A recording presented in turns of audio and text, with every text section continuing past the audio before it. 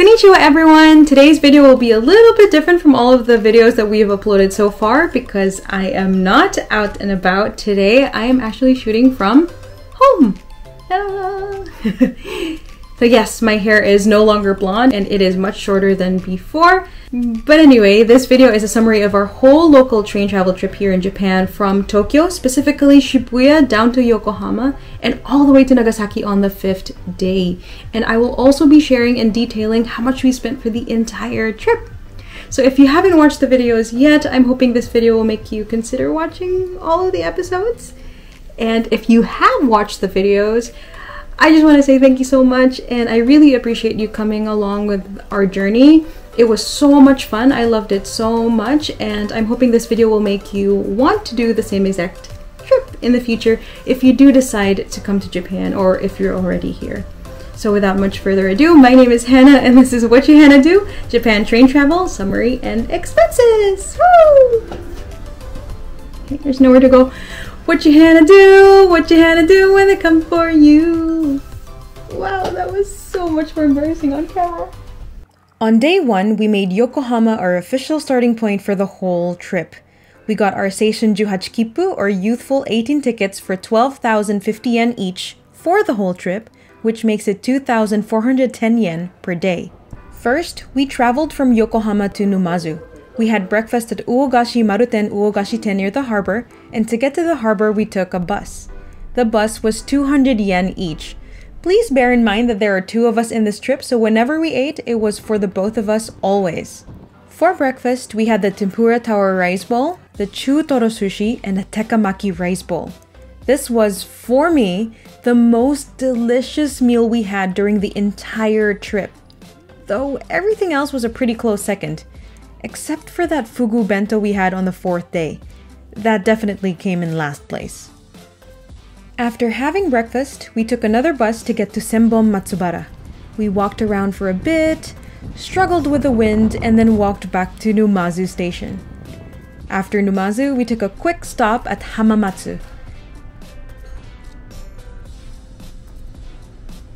Since Hamamatsu is a music instrument hub, we went to the Hamamatsu Museum of Musical Instruments. It cost us 800 yen per person to get in.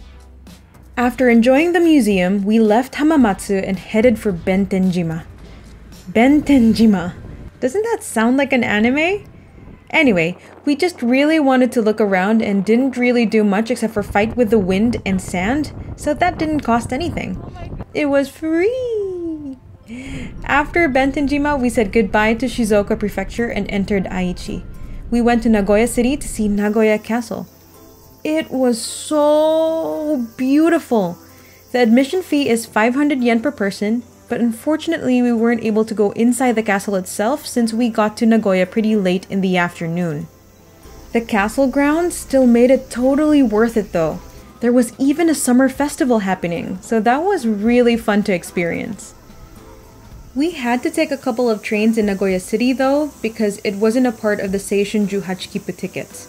We took 3 trains in total, so that cost us 660 yen each. After Nagoya Castle, we went to Sakae just to look around and see a view of the city, and then headed back to Nagoya Station to make our way to Kyoto. Kyoto was our final stop for the day. Oh, and by the way, for this whole trip, we booked our hotels during our train rides, especially the longer ones. The reason why we didn't book the hotels in advance before our trip was because we really didn't know where we would end up for the day. Thankfully, since we booked our hotels kind of late in the day every day, we were able to find some cheaper deals. So in Kyoto, we ended up staying in a hotel near Kamogawa River, and that cost us 4,704 yen for the both of us. Pretty good deal, right? So for our first day, we spent 18,054 yen for the both of us, or 9,027 yen per person. Day 2. On day 2, we started in Kyoto. We spent the morning going around Yasaka Jinja, which was gorgeous and free. Walked through the streets of Gion and enjoyed the best matcha kakigori I've ever had in my life in Marukyu Koyamaen. Honestly, it wasn't super cheap, but I'm telling you, it's so worth it. Guys, I cannot stress enough how good that shaved ice was. I dream of it sometimes. Oh, and his Japanese sweets with the iced matcha was 1,200 yen. After satisfying our matcha cravings, we left Kyoto and went to Nara to visit the deer. But before enjoying our time with the deer, we had to go to one of the most popular temples in Japan. Also the largest, so we made Todaiji our target. I was so in awe of how big the temple is and just couldn't get over it. So to take my mind away from that a bit, we made friends with the deer. Be my new friend. I made friends with the deer. This is Leia. This is Phil. And that's George. And we couldn't leave Nara without feeding the deer, so that's what we did. It was 200 yen for the shika senbei, or rice crackers for the deer. So yeah, that was also 200 yen to have a mini heart attack. I really was afraid that they would bite my butt because I have heard of some stories and I was only wearing workout leggings. Not much protection from deer bites. The buses we used around Nara cost us 440 yen each. And after running away from the deer, we were starving, so we headed to Osaka to eat some really delicious okonomiyaki. We didn't just eat okonomiyaki, we also ate omusoba, tompeyaki, and negiyaki. I know, we eat a lot. I have a pretty big appetite and so does he, hence all the food we eat. In our defense, we only had one big meal a day in this trip. And of course, we still had a lot of energy after that, so we decided to make Kobe our last stop for the day. We spent a bit of time at Starbucks enjoying some drinks and a cake pop with a lovely night view of the harbor. After a lovely walk in the port area, we headed back to our hotel and called it a day. Our hotel was 7,650 yen. Day 2 cost us a total of 23,703 yen or 11,852 yen per person. Day 3. Day 3. Ooh. Day 3 was a long one. We spent no time in Kobe and at 7 a.m. left for Himeji. Himeji Castle is really well known because of how large it is, so we made that our first stop for the day. Loved it. But since we were too early, we weren't able to go in, so that was free. I just realized we were never able to get to go inside any castles in this trip. Just the castle grounds, but hey, still stunning. The day had just started and I was already feeling the hype. I knew it was going to be a great day. Hello! After visiting Himeji, we went to Okayama, the land of yummy peaches and mouth-watering muscat grapes. We stopped by Okayama Station to say hello to my boy Momotaro and eat some kibidango to see how Momotaro was able to get his sidekicks to join him to defeat the ogres. And then we left. That's all we did there. Guys, the next stop was probably one of my favorite stops in this trip, and it is Kurashiki! I think one of the reasons why it caught me off guard was because I didn't know what to expect. I didn't know what we were going to see, so I had no expectations at all. It ended up blowing my mind. It was crazy beautiful, and the desserts that I ate in that really charming cafe, fantastic. Those muscat grapes, really something else. So heavy, so dense, so delicious. 20 out of 10. Dessert and drinks were 3,170 yen. So to burn all that sugar, we hiked up Mount Tsurugata to see Achi Shrine. Also saw a nice view of Kurashiki City. I also bought my first souvenirs of this trip here, which cost me 1,298 yen. Not sure if you guys were interested in that, but there you go. I really wanted more time in Kurashiki, but we still had a long way to go. Next, we went to Onomichi, this really cool place that has sea and mountains so close to each other. It was such a unique place. We had our big meal for the day, which was onomichi ramen and some fried rice, extremely flavorful and yummy, and then took a cable car to get to Senkoji. I was so amazed at this temple. Like, how did they even build this temple on top of a large hill in between all of these large rocks? Amazing! I was just so floored by everything. And the view? Chef's kiss. After doing our best to absorb all of that, we made our way back to the station to go to our last stop for the day, Hiroshima.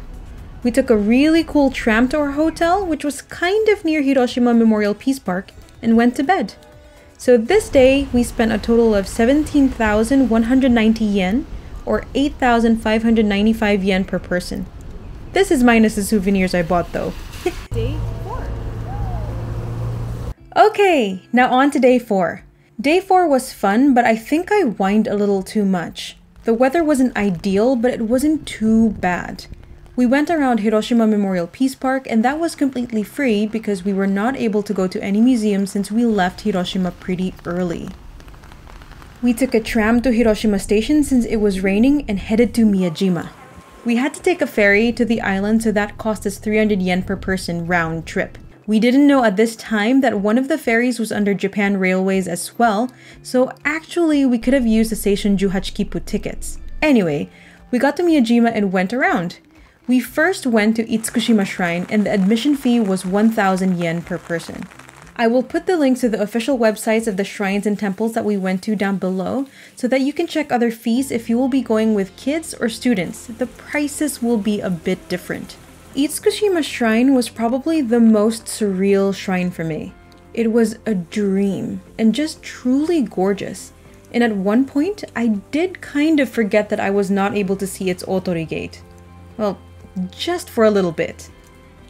We had a couple of snacks in Miyajima as well.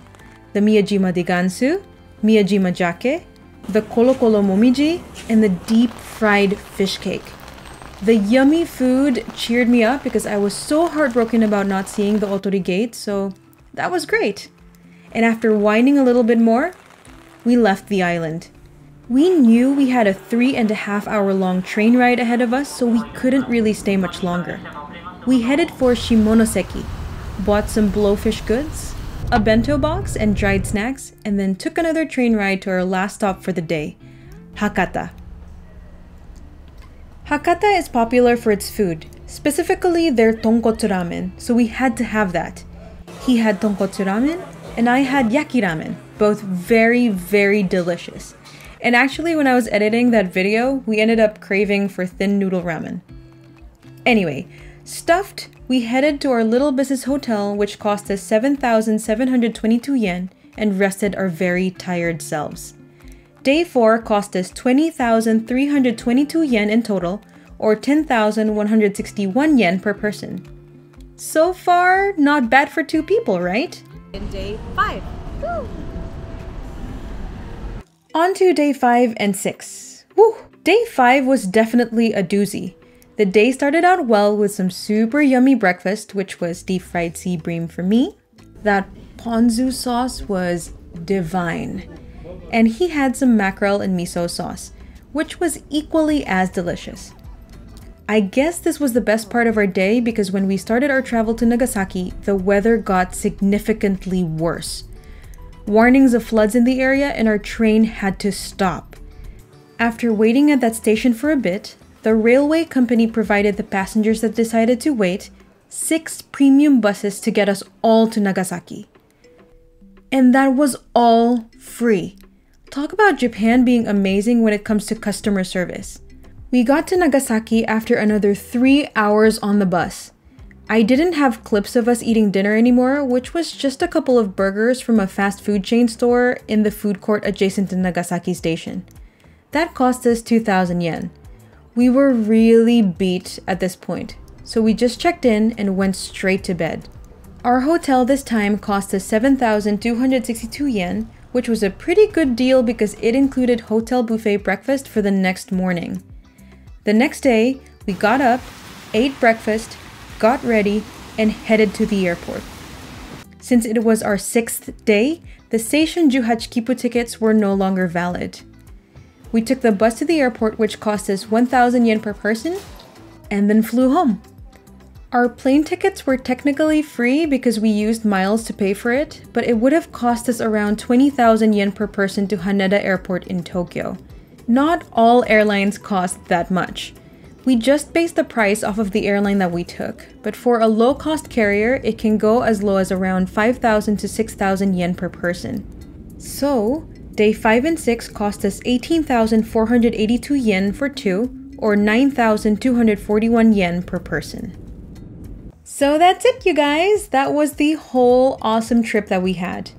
We spent a grand total of 97,751 yen for two, or 48,876 yen per person. We did our best to be very thrifty, but we definitely splurged on food. We didn't bother spending too much on the hotels because we would always check in quite late anyway and leave really early the next day. So what do you guys think? Do you think it was inexpensive or expensive for a 5-day trip for two across Japan? Would you consider going on a trip like this? Let me know in the comments down below. I would really love to know. Oh, and by the way, I will put a downloadable PDF down below with all the trains that we took from Tokyo to Nagasaki in a cute little infographic that I made for you guys, just in case you want to take the same exact trip in the future, going to the same exact places. And I wish you would, because it was pretty amazing. Like I said, I had so much fun. My mind was blown with just how beautiful Japan is, and I want you to do it. And if you do, please, please, please let me know, because I would love to hear all about it. And of course, thank you for watching this video. If you like this video, click like down below. And if you want to see more content about Japan, you know what to do. So until next time, Janet, and see you in the next video. Woo! I have nowhere to go. Outro!